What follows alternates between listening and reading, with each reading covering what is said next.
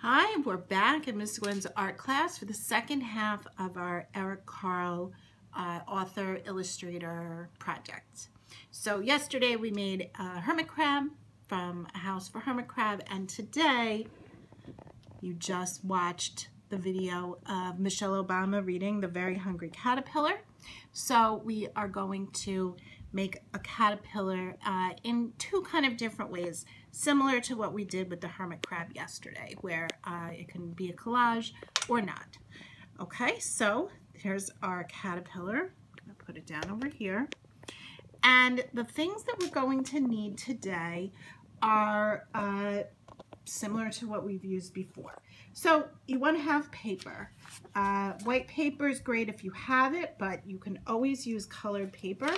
I have, whatever colors I have left.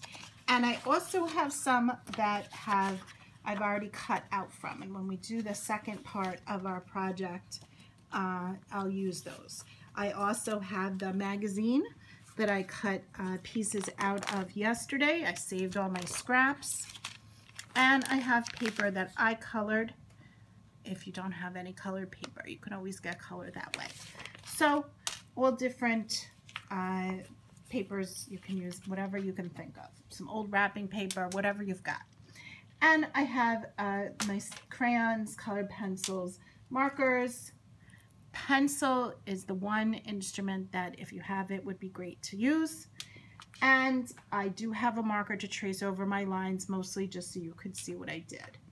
And then to make his body, he's all different little sections make up the caterpillar's body. So to make that shape, we're going to trace. You can draw those if you want to instead of tracing, but I want to give you the option of tracing if you feel more comfortable that way. So because my caterpillar isn't going to be bigger than my piece of paper, I found things that weren't too wide.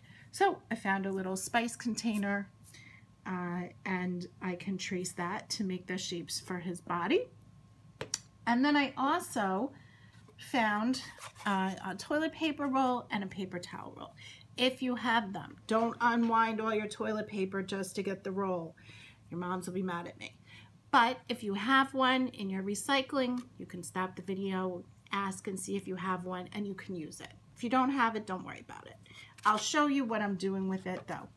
Okay, so when I start, I'm first going to be making my caterpillar just on a piece of paper, and I'm not going to be cutting it out, and we'll color the caterpillar and the background all on one paper.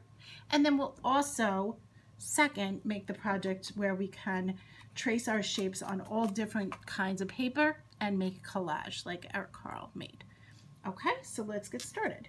I'm going to use the toilet paper roll because if you see, it's round, like the spice container is perfectly round, but I can also squish this a little because his body has some all different kinds of round shapes that look a little bit more like ovals. Some of them are really squished up.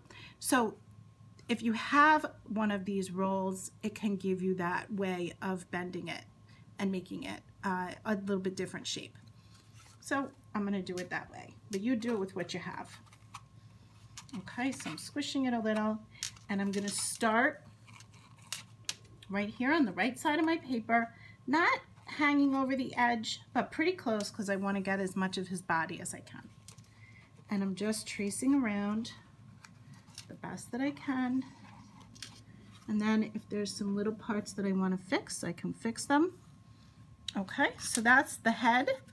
And then I'm going to keep going and trace to make the body. Now, if I were using my little spice container, I can do that too. Just makes it round and a little bit bigger. Okay, I'm going to go up, up, up.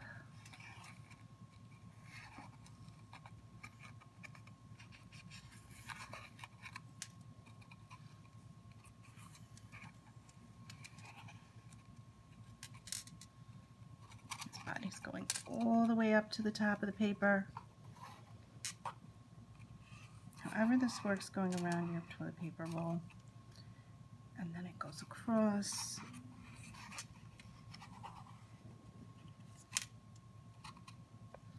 I'm starting to move my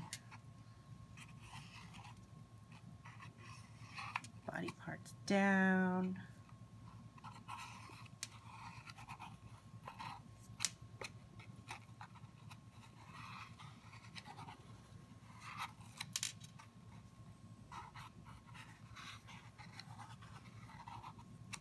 And right at the end of his tail, he's got kind of a little lumpy one on the end. I think I'm just going to draw that end one.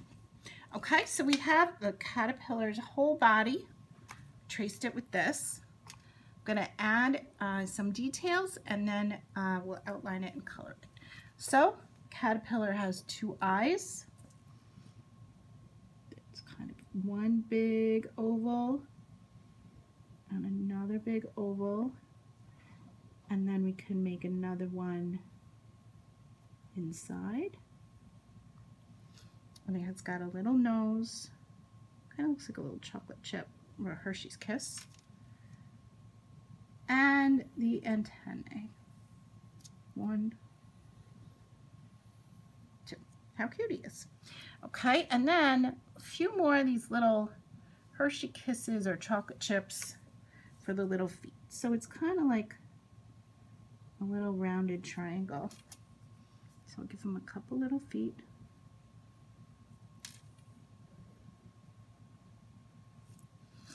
In the front, one more. They don't all look the same. Our Carles didn't all look the same. And then a couple in the back here. Okay, and those are the details that I'm doing with the pencil and the marker. He's also got all these little hairs, but we'll do that when we color it in. So now I'm just going to trace over with the marker.